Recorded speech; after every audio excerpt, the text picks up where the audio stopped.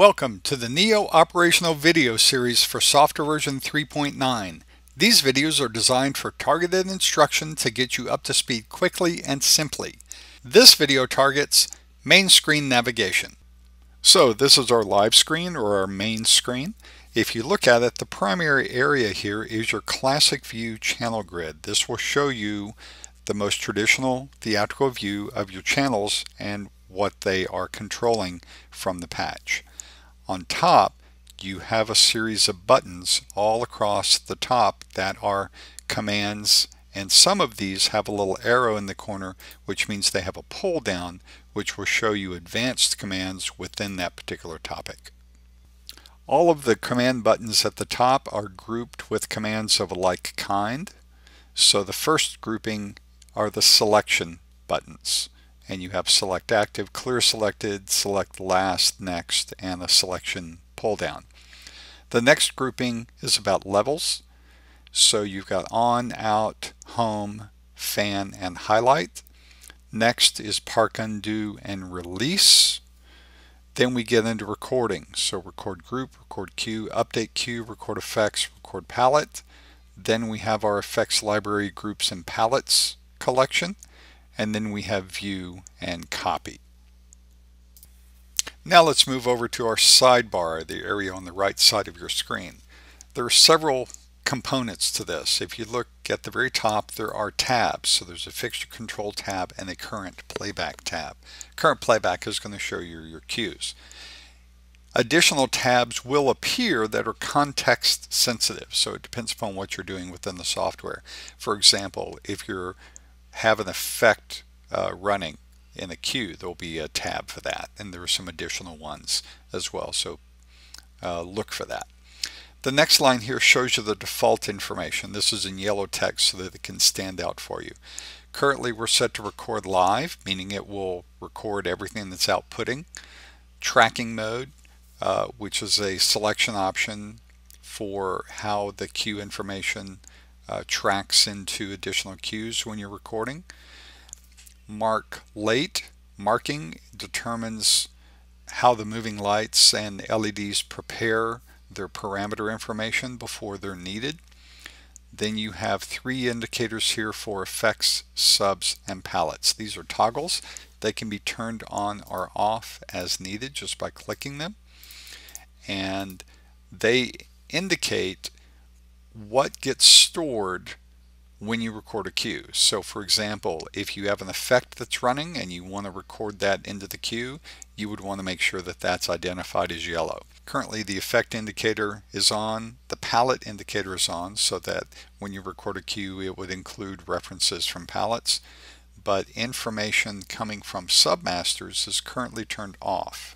Next you have your indicator of what playback you are editing and the cue list that's assigned to the playback. So we're on our master playback.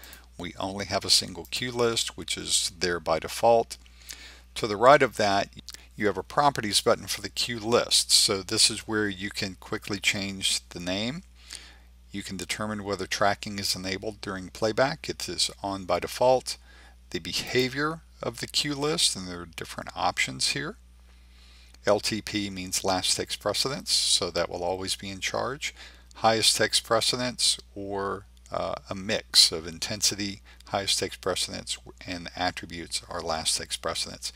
In addition, there's some other options here. New in 3.9 is the ability to assign shortcuts to go, stop, back, and reset of the cue list. You can also assign submasters to executing the cue list, inhibiting the levels coming from cues in this cue list, or a rate submaster that will increase or decrease the timing of the cue list. The main body is where the list of cues will appear. Below you have action buttons to run, go, stop, back, and reset the cue list. Then you also have the name of the show, the date, and the time to the right. Now at the bottom of your main monitor you have your command line. The command line is where it will display text-based or action-based information that you type in by pressing the keys. This is generally felt to be a faster way to interface with the desk. as opposed to using the buttons and the commands at the top. To the left of the command line will be the identifier for the command line. Currently we're in the live screen. The command line is available in a number of screens, and it will identify those screens based upon which one you're displaying. To the left of that is the Strand icon. This will allow you to go in and see your command history list. You can press it again to come back out.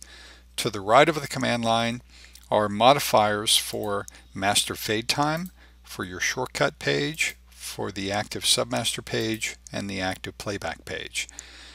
Along the very bottom are a list of display options as buttons. Some of these are pull downs.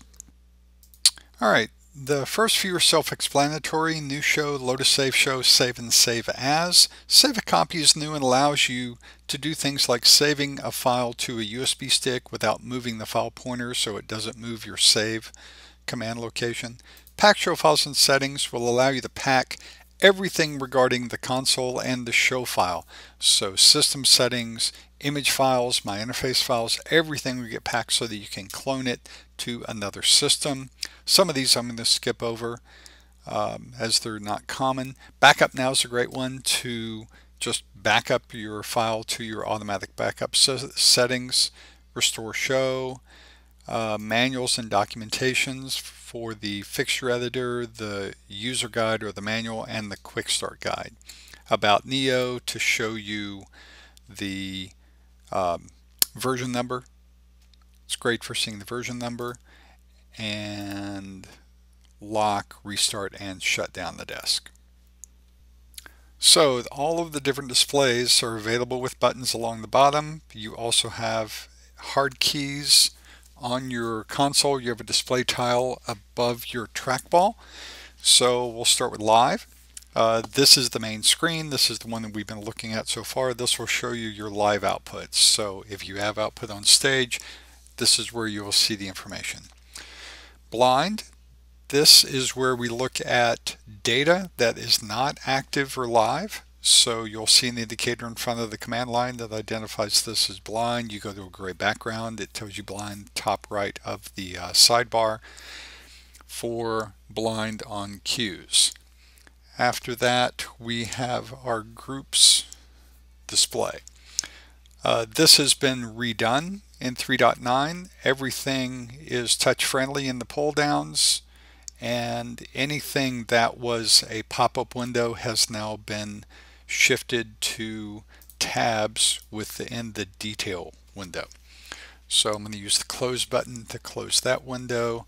I'm going to go back to live just because it's always good practice to stay in the live screen, and we shall look at cue lists. Cue list also has been revamped, so again, all touch-friendly pull downs. Anything that was previously giving you a pop-up menu has been put into the details window at the bottom as a tab, so all of that is more accessible now. We'll close this and we'll go to the effect list. This will show you a list of all your effects. The different categories are here. We don't have any built yet, so I'll show you the library effect. Here's the list of effects from the library. We'll close this window, and if we select the palettes button, either on the hardware here, you'll get a list of your palette windows that will pop up. These will be floating windows. From here, we can go into patch. Patch will show us the fixtures and their addresses and where they are assigned. I will close that window.